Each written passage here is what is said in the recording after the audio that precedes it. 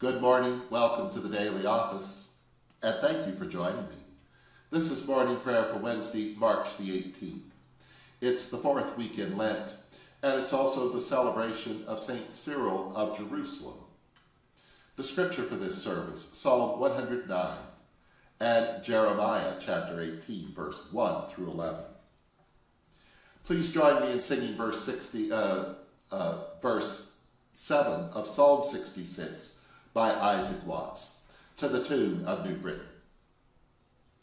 God, you have proved our suffering souls to make our graces shine, so silver bears the burning coals, the metal to refine.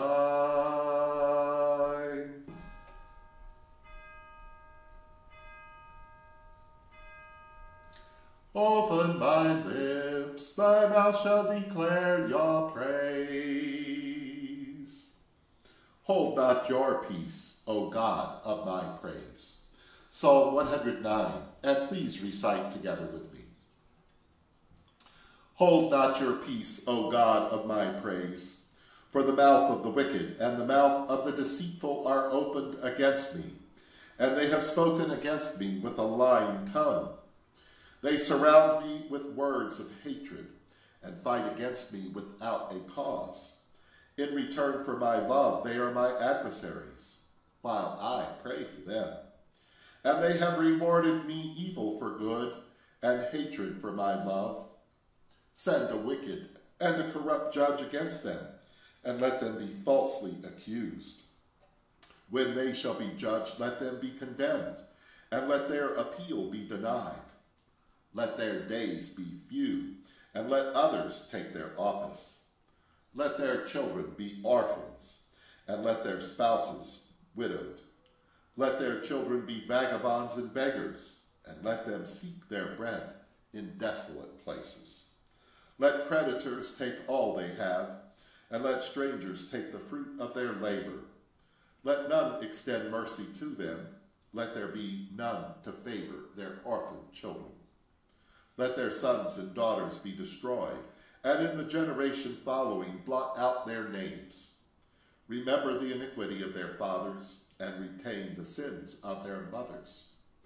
Let their sin be always before you, that you may remove their memory from the earth, because they did not show mercy, but persecuted the poor and needy, and killed the brokenhearted. As they loved cursing, so let curses come to them. As they delighted in not giving blessings, so let blessings be far from them. As they clothe themselves with cursing like a garment, so let curses come into their bowels like water, and like oil into their bones. Let curses be like garments which cover them, and a belt that they cannot remove. Let this be the reward my accusers receive from God, for them that speak evil against me. But deliver me, O God, for your name's sake, because you love me, rescue me.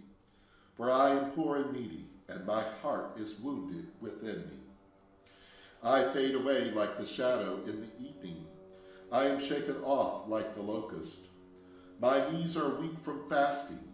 My body is thin and gaunt. I became a reproach to them.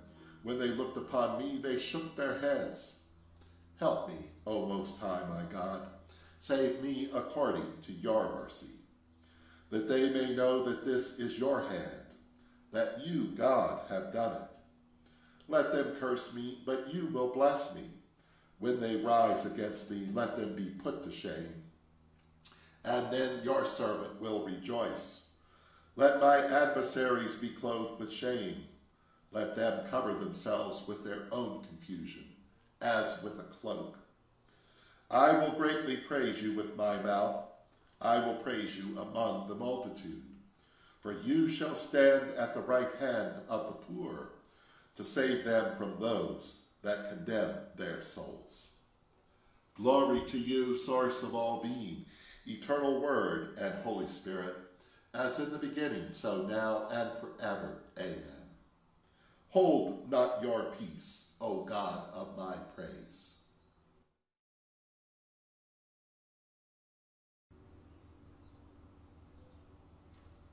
A lesson from the prophet Jeremiah, chapter 18, beginning at verse 1.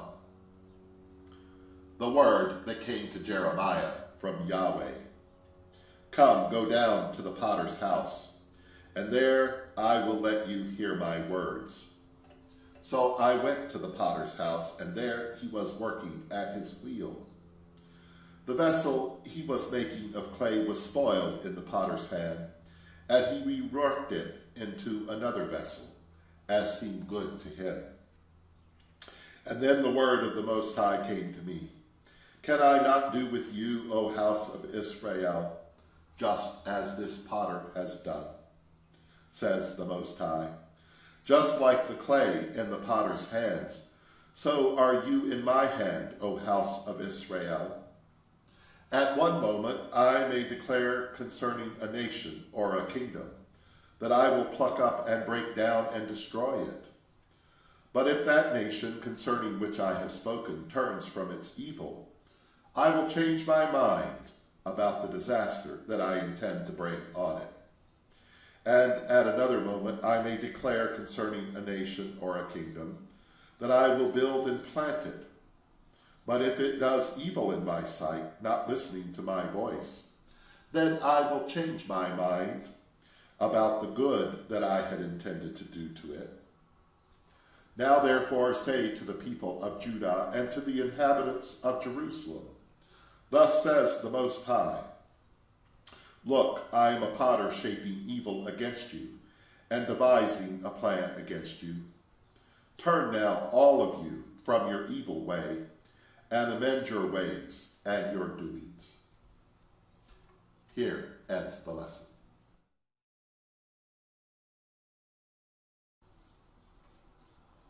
And now let us offer our prayers and petitions.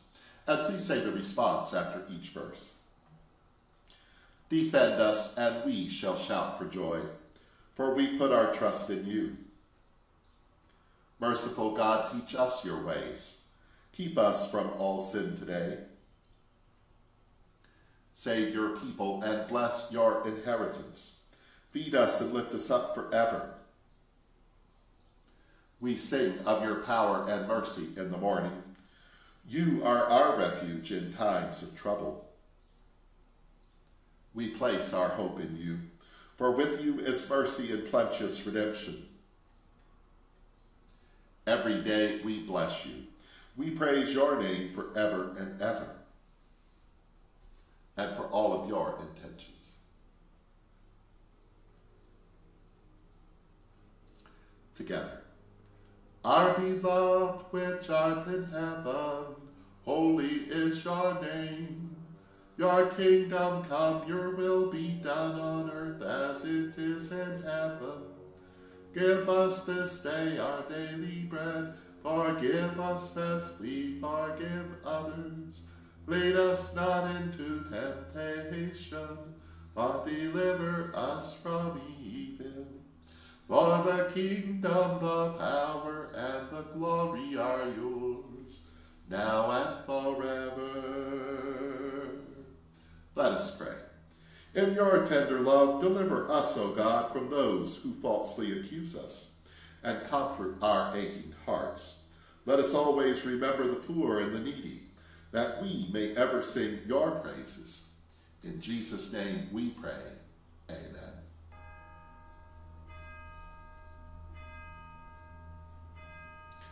We trust in the mercy of God forever. And glory to God, whose power working in us can do infinitely more than we can ask or imagine. Glory to God from generation to generation, in the church and in Christ Jesus, now and forever. Amen.